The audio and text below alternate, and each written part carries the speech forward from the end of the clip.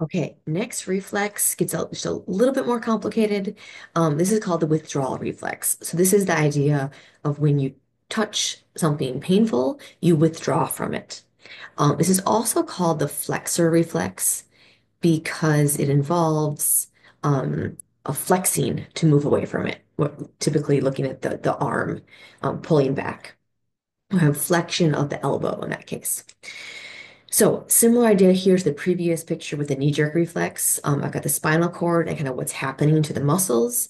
In this case, the hand is grabbing a hot pan and it's a reflex. You don't have to think about it in your brain to let go of that very quickly when you touch that. So let's look at how that happens. It's going to be similar to our knee jerk, but have a little bit more complexity. We want to be able to have not only the biceps brachii contract quickly, and brachialis maybe, but the muscle, the antagonist muscles, the tricep on the back there, we want that to um, not contract. We want that to be relaxed. So this would be by our biceps brachii contracts. This is our goal, right? Um, Triceps brachii, relax. That's going to equal flexion. Okay, how do we do that? We're going to have a sensory neuron to start with. Um, Sensory information is going to be pain. So there's going to be nociceptors that detect pain or heat. This is free nerve endings either way. Probably both are being signaled here, pain and heat. That information is going to be carried to the dorsal horn of the spinal cord. And it's actually going to stop then at that dorsal horn.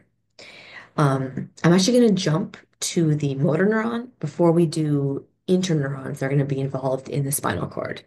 So let's jump over. I'm going to draw for you first the motor neuron that goes to the biceps brachii. So that's in black here.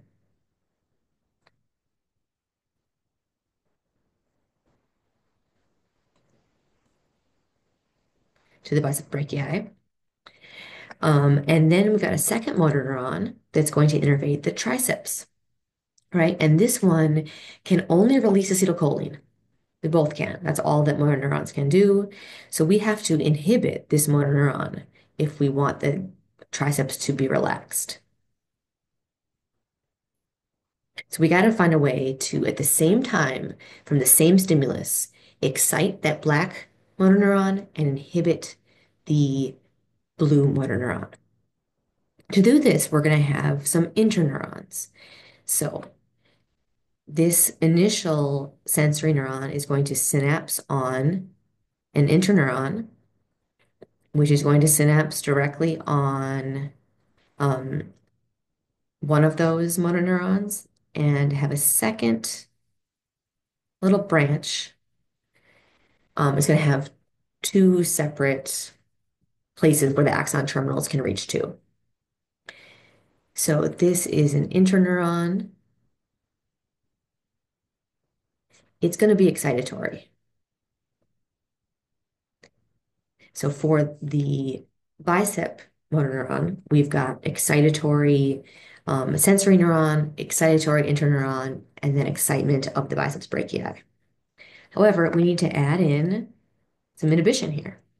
So there's going to be a second interneuron that connects to just that second motor neuron. This interneuron, do you think is excitatory or inhibitory? We've got to change the sign. We've got to inhibit. So when that red sensory neuron stimulates that blue interneuron, the more that that happens, the more this inhibitory interneuron is stimulated. So we've got plus going there, plus, plus. The more that inhibitory interneuron is stimulated, though, the more inhibition happens here. So we're inhibiting this motor neuron. That's how we have inhibition of contraction, allowing for maximal quick flexion away from this painful and dangerous, possibly dangerous stimulus. So in this case, we've got this more complex processing in the central nervous system to allow for a quicker response in this case. Stretch reflex doesn't have, can need to have or have that processing. Okay, same image shown here, with the kind of some color coding with the image not drawn by me. The other thing this image shows is that interneuron, well, both those interneurons within the spinal cord also send information to other areas of the body.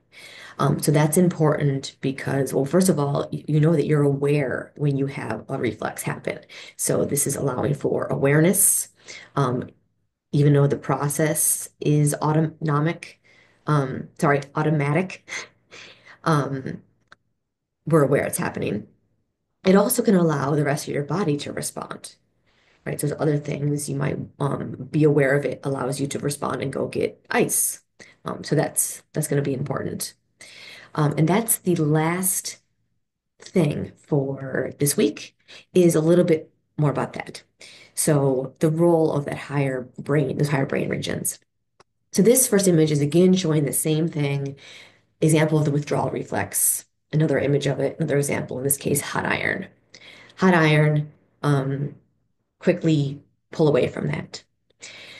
The signals that are traveling, and this one actually doesn't show it as well as that previous one. Not only information is going to the brain, but information is coming from the brain. So there can be signals coming from the brain that can cause a person to modify their actions. So an example of this is in this bottom example here, this person is holding a bowl of hot soup. That person might be motivated to not drop that soup. So our brain can override this reflex to prevent the person from dropping the cup. That could be dangerous. Maybe you actually, in some cases, you might burn yourself. But it is a way that we can, mind over matter kind of thing. We can override these reflexes.